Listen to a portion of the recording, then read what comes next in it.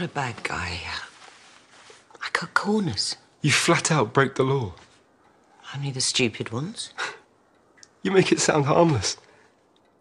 I try and do everything right, and I might have just killed the man. An accident. That doesn't excuse it. But you do this stuff deliberately. What stuff? Walk over people. Crush them and their families just because they get in your way. Oh, I give them a chance to get out the way first. What does any of that have to do with us?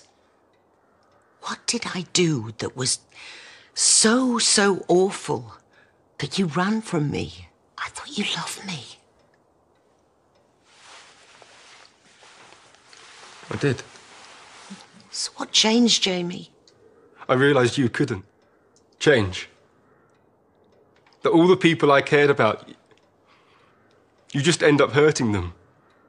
Or getting some minion to do it for you. What people? Everyone you meet. You leave no one unscarred. Because you always end up wanting something they have and then they're for it. Not anymore. Mum, that's how you got me here today. By manipulating that vet in me. Rona's a real friend. And yet you still used her to get me here. Because that's what you do, isn't it? Well, I won't.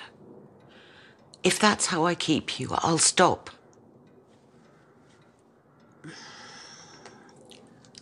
Stay here.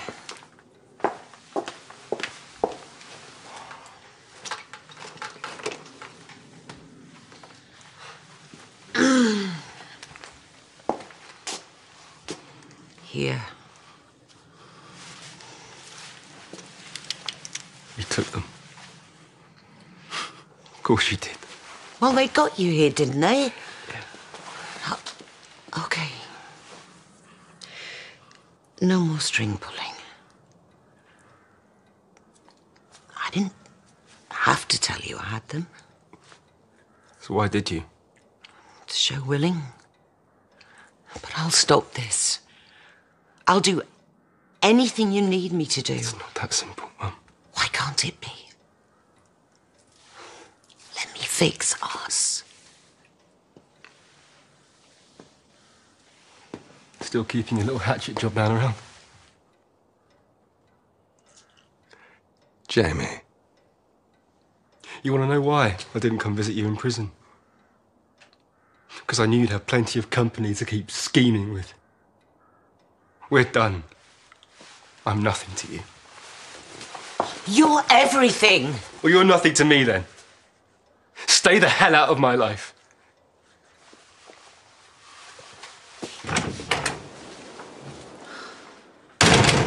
He was this close to cracking before you blundered in. Sorry. Half a day. That's all it took. Even when I showed him the keys, he stuck around to fight. He still cares. I will get my son back.